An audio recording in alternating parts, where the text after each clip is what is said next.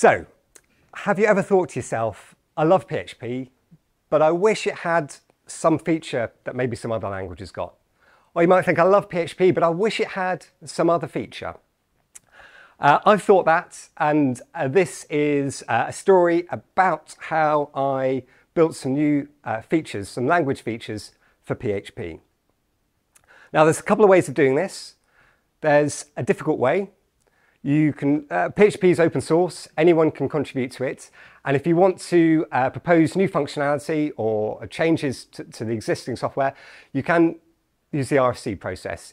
It's quite a long journey. You create the RFC, you talk to lots of people about it, you have lots of polite conversation about it, then you have a vote and you've got to get 60 or 2/3 of the people to say, yes, this is great. Then you get it implemented and then you upgrade whatever project you're working on to take advantage of your new feature.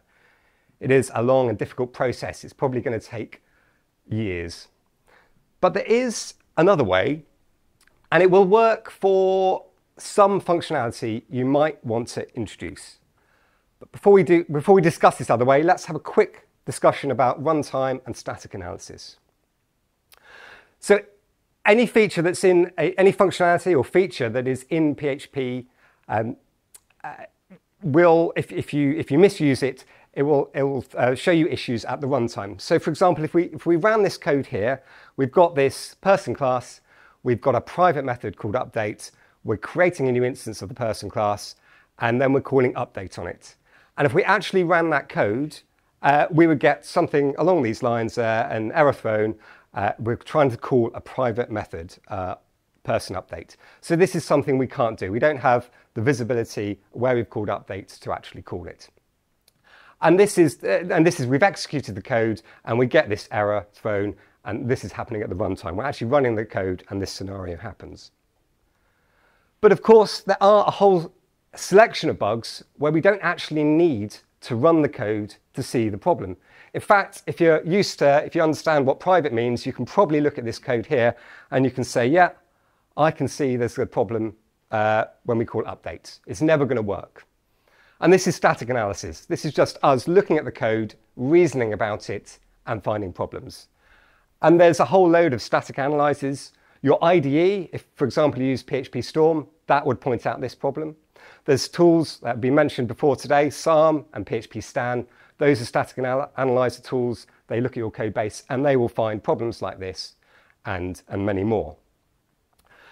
So if you're using static analysis in your development process, you're probably writing the code, and at some stage before you deploy it, you'll run your static analyzers on it. Hopefully quite frequently, definitely as part of your continuous integration. But what has this got to do with extending the language?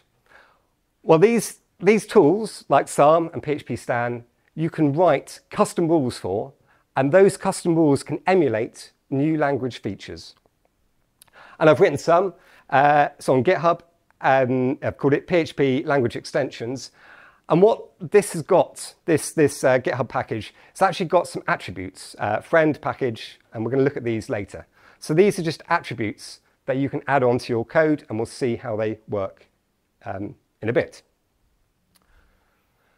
So what happens is the GitHub package I've just mentioned, this is just the definition. This just has the attributes in it.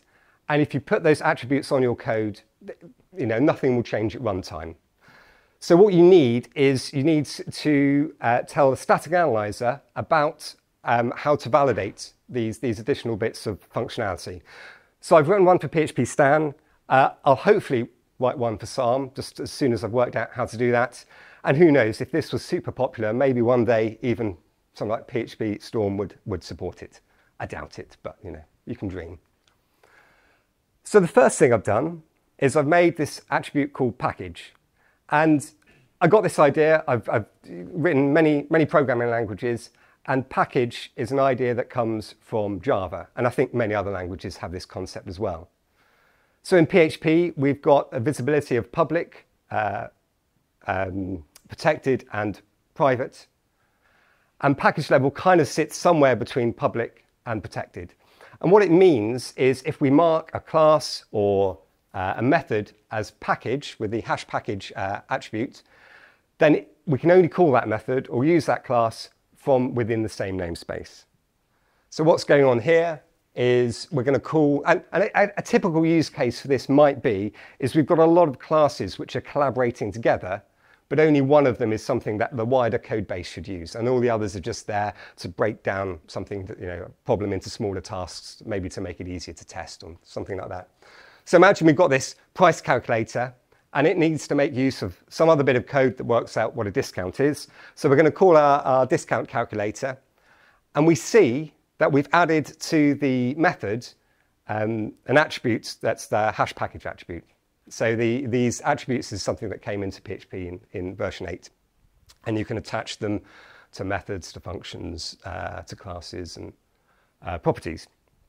But this particular one, you can only connect to methods and classes. So what this is saying is, I know I've said I'm public, but what I really mean is you can only call me if the calling code is in the same namespace, and these are both in the same namespace. These are both in the shopping basket namespace. But suppose we had some other code, and once again, we're calling the discount calculator, we're trying to get the price, and this is in the some other namespace. And if we look at it, we've still got the package requirement on get discount, and that's in the shopping basket, namespace. So because these are in different namespaces, our static analyzer will look at this code and say, actually, you can't make this call. And what we've done here is we've kind of extended the PHP language, and we've replicated a Java's package visibility. Another idea is friend. I nicked this from C++. And what friend does is you can state on a method the classes which can call this method. So an example of where you might use this is, suppose you've got some kind of object you want to build, but maybe you want to leave it to some factory or some builders. That's the only way it can be built. This is just one example in how it can be used. So we've got our person, and on the constructor, we've added the attribute friend, and we've said that only the person builder can call this the constructor for person. So we've got a call here, it's a new person, so that will call person's constructor, and we can see it's in the person builder class, so this is all fine. And if we look at another example, once again, we've said our friends on person is just person builder, and a friend isn't reciprocated. I might consider someone a friend, they might probably don't consider me a friend, but it's just like this here as well. I've modeled that perfectly. Right, so we've got our construct method, which we've said can only be called by something called person builder, and we're constructing person here, but we can see that is from the class. Another class is not a friend of the person constructor, so this won't be allowed.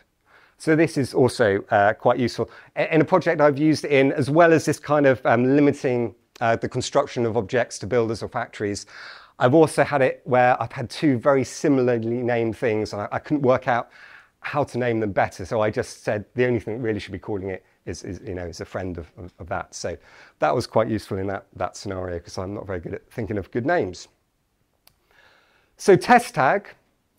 Many years ago, I did an electronic engineering degree at Bristol, and what they do for hardware is that when they're making their semiconductors, they need to test them. And sometimes what they'll do is they'll add extra pins onto the semiconductor that's just there for testing. So that's either to get some kind of intermediate value, or it is there to inject, put the chip into a certain state. And again, in PHP, maybe a case where maybe you use this if you're using, for example, doctrine entities. You don't really want a set ID method on your entity, because really that should all be done by the database. But it is possible, maybe for some tests, that you do need to have the ID in a correct as an actual value, and in order for a test to run. But again, so we create a set ID method, but we don't want that called from actual production code. It should only be called from test code. Another time is maybe you've got two classes that collaborate very closely with each other, and the reason you split them apart is just for testing, because you kind of wanted to know some kind of intermediate value. Again, with test tag, you can do that. You can just expose that intermediate value, put the test tag attribute on it, and then it's a clear message that this is just here for testing.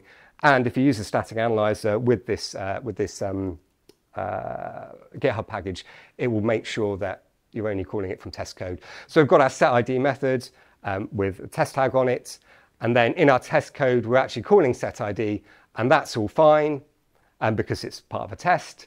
Whereas if we just call it in our just normal production code, our static analyzer would tell us off and say, you're not supposed to be calling this. And this is quite good. I do see there are some packages out there that try and look at private methods or private data. There's ways of like defeating the visibility methods, but I think this is a better way of doing it because you're explicitly saying this is available and it's available for testing only.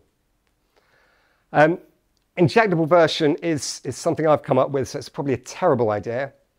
But what you do is sometimes you've got class, like whole class hierarchies, and one of them is if you like the interface to what it is. So here I've got an emailer, and I'm saying this is the injectable version. So if we reference any types in our constructors, we want to make sure it's this version and not any subclasses of it.